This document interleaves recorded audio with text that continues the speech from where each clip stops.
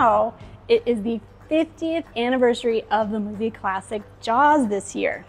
So in honor of this anniversary, we're going to do a little pop quiz with you. Can you tell me what shark species inspired one of the heroes of the movie, shark biologist Dr. Matt Hooper, to study sharks? If you said a baby thresher shark, you buy yourself a box of Milk Duds. A thresher shark is unmistakable. It has this giant long tail, these huge eyes, and this little head and small mouth. Now these guys are fish and squid eaters predominantly, and how they hunt is they will swim into schools of fish and they whip this tail really fast to stun them, and then they go snap them up. Now these big eyes help them see in low light conditions. So they feed at night and also at depth where light just doesn't penetrate. In the wild, these guys get up to 20 feet long. And this guy, maybe 6.5 feet long.